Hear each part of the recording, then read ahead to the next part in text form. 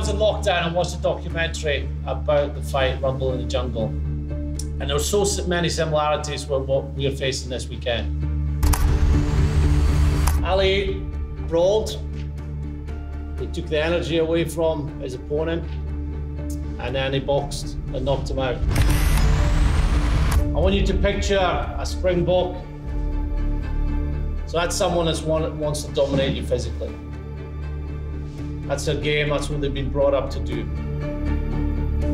But what we do, what Ali did, is about taking the energy away, matching the physicality, and then using our skills to finish him off.